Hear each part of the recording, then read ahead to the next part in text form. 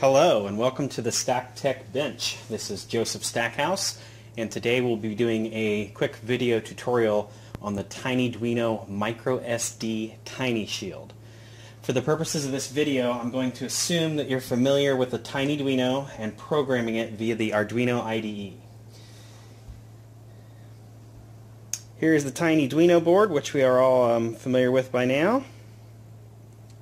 Very small Arduino platform. We're also going to be using the USB ICP board.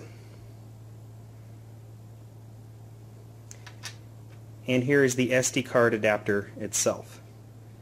It's very tiny. It's about the same size as the USB ICP board as well as the TinyDuino itself. I'm also going to be using a 16 gig SanDisk high capacity card. You can use other cards as well, however your mileage may vary. You can use this shield to add storage to your project. If you've ever needed to log values from various sensors over time for later analysis or processing, the TinyShield MicroSD, you can do that. You can do up to 32 gigs on an SDHC card. As you can see, the TinyShield measures approximately 20 by 20 millimeters. The SD card, when inserted, which I will do now, hangs over the edge approximately 3 millimeters. It's real easy to remove from the shield itself while it's in your project.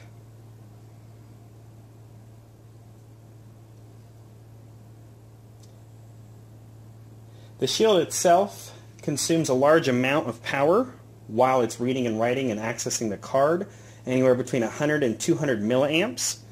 So your TinyDuino system needs to have a power supply or a battery that is large enough to provide enough power. The coin cell battery option that the TinyDuino supports does not have sufficient power to use this module. You'll definitely have to have some extra juice. The shield includes onboard voltage regulators and level shifters, so the system can operate between 3 and 5 volts safely with no problems. And it also uses SPI mode for communication. Arduino pins 10 and 13 are used by this shield. All of the built-in IDE examples from the Arduino IDE, from the SD card library, should work correctly. The only thing that we will need to change is the chip select pin, which will be pin 10 for the TinyShield MicroSD. I'm going to head over to the computer now. After assembling this is how we're going to test it today. We're going to start with the TinyDuino itself. We're going to connect in the TinyDuino USB ICP programming board. Alright, those are attached. And then we're going to put the SD card adapter on top of the USB. So there we go, all assembled. We have our SD card inserted. I'm going to talk about, when we get over the computer, I will talk about formatting the SD card correctly, and then we will start the tutorial in the Arduino IDE. Alright, now we're over at the computer, and the first thing we're going to do is format our SD card. You can use the built-in Windows program or Mac program to format your card FAT32 or FAT16, depending on the size. However, the recommended way of doing this is to use the SD Card Association's format utility, and I will leave a link in the description for that. If you're having an issue with your card not being able to initialize or being recognized, you will definitely want to attempt to format it using this program, as it does fix some of those issues if you're having them. In my case, the Windows utility has been just fine in formatting. However, I'm going to show you the officially supported way that seems to work the best. It's pretty simple. After you get it installed, which I'm not going to show as it's very simple to install, you pick your drive letter, you pick your volume label. In this case, I've just labeled it TinyDuino SD, and then you hit the format button. Gives you a couple warnings that your drive is going to be erased, and as you can see, we now have 14.8 gigabytes of space on my 16 gig flash drive formatted in FAT32. Before I remove the SD card from my SD card reader, I am going to create a couple demo files for the Arduino to play with. I'm just going to create simple text documents, file1.txt, file2.txt, and file3.txt. I'm going to go ahead and edit them to give them some contents.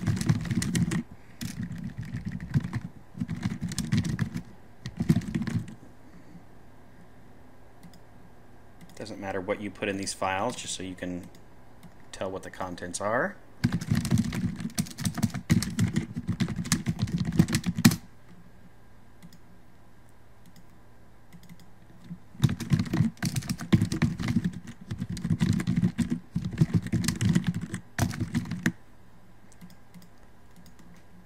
And I'm also going to create an example folder. Now remember, it only supports, the library built in only supports 8.3 file names, which means you're limited to 8 characters with a 3-character extension. This shouldn't be a problem for you, however, as we get to pick our own file names to work with. So we're just going to create a folder called folder1. And inside of it, we're going to make another document, folder1.txt. Alright, now that we've got some files to play with, I'm going to go ahead and take the SD card out of my SD card reader and reinsert it into the TinyDuino and plug the TinyDuino into my USB cable. Alright, now we're going to launch the Arduino IDE. And it's important to understand before we continue that the library that we will be using in this tutorial is the SDFAT Arduino library, which is included in the IDE. There's also a FAT16 library for smaller card sizes which can be used if you do not need that much storage space and you're looking to minimize the size of your compiled sketches. I'll leave a link for that in the description, just in case you want to try it. The SDFAT library only supports short 8.3 file names, as I mentioned earlier. It supports file creation, deletion, read, write, and truncation. It supports access to subdirectories, creation and deletion of subdirectories, and I will leave a link in the description for the official GitHub repository of the SDFAT library. Even though it's included in your Arduino IDE, it may not be the latest version. As you can see here, I am using 1.0.5 R2. I am not going to update the SDFAT library in this case. I'm going to use what's included. However, if you feel free to do that, I will put the link in the description. You can go download it and install it. Alright, we're going to go to File, Examples, SD, Card Info. I'm going to scroll down in the code and we're going to look for the integer chip select, change it from 4 to 10 as the TinyShield MicroSD uses chip select 10 mode to communicate. As you can see, this is a fairly simple program. It starts up serial communications, initializes the SD card, tests the speed of the SD card, and tests that it's correctly initialized. It will determine if it's SD1, SD2, SDHC, or an unknown card type. It also checks to see if it's formatted correctly and there's a volume and partition, FAT16 or FAT32. I should mention in this specific version, 1.0.5 R2 of the exFAT library that's included with the Arduino IDE, there's a bug that will not print the correct size of your SD card. Ken Burns has sent me a correction for this, and I will also paste a link in the description to Pastebin where you can get the corrected code here. It simply corrects the values so that the free space gets computed correctly. So we're going to take that code and go ahead and overwrite the built-in code here. Now it's important to note if you update the SD card library yourself, you may not have this problem as it may be fixed in future versions. However, this will allow us to see the correct size. Alright, my SD card is inserted into the shield. I'm going to go ahead and upload the code. And we'll see what the output is.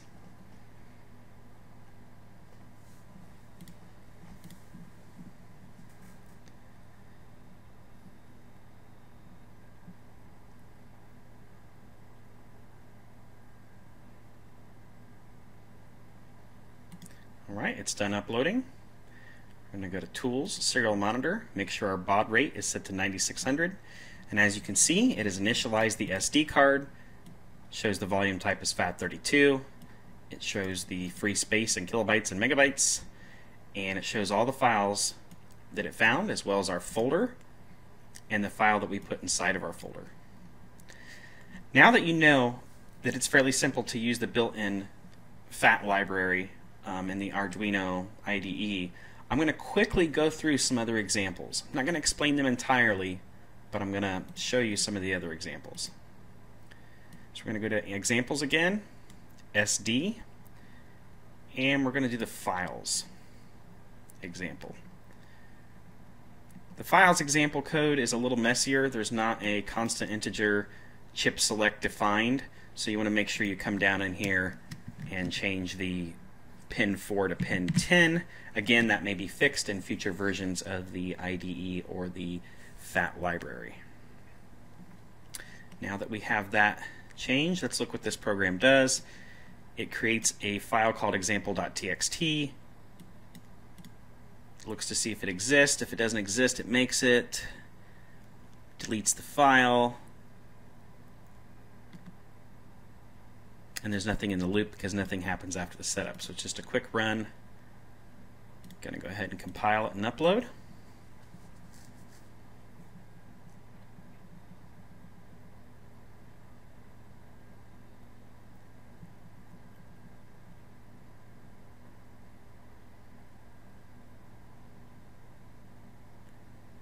And again, we're going to go back to the serial monitor window. It's initializing the SD card. It finds the example file doesn't exist, so it goes ahead and creates it, and then it removes it.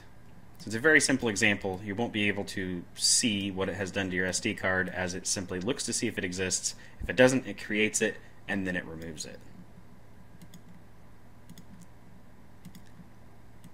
Alright, moving along, we're going to go to another example. Let's look at the list files example. In this case, it already has our pin mode 10, and our chip select pin is already correct. So we're going to go ahead and upload this sketch.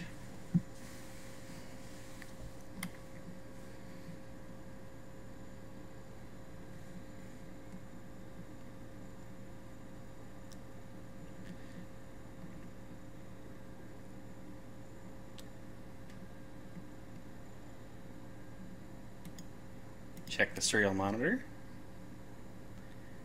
and it simply lists the files on the SD card.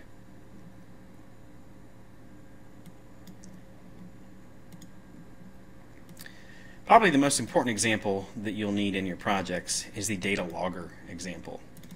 I currently do not have any sensors hooked up. However, it's fairly simple to configure. You change your chip select, you'll come down here and you'll actually define what values that you wish to log. As you can see here, it's going to 3 analog pins, 0, 1, 2, 3, and it's actually reading the sensor values and then separating them with a comma, and then it writes them to datalog.txt. This can be useful over time if you're looking to collect some values and want to see the output later. I'm going to go back to the examples, and we're going to look at the dump file example. This example actually lets you dump the contents of a file. Again, we'll change the chip select, and the file that it's looking for is datalog.txt. In our case, we don't have one, so I'm going to go ahead and put file1.txt.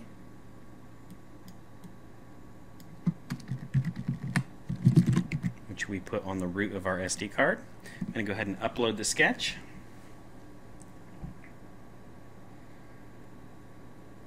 And if everything goes correctly, it should print out the contents of file 1.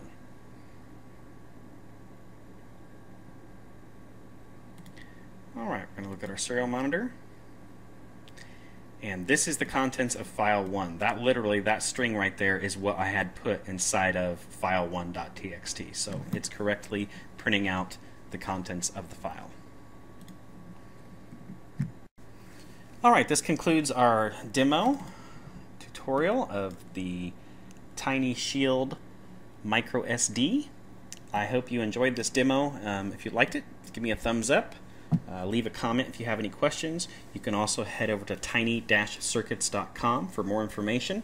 You can also find the forums there where other people may be able to assist you with any questions that you have. Again, this is Joe Stackhouse from StackTech. See you next time.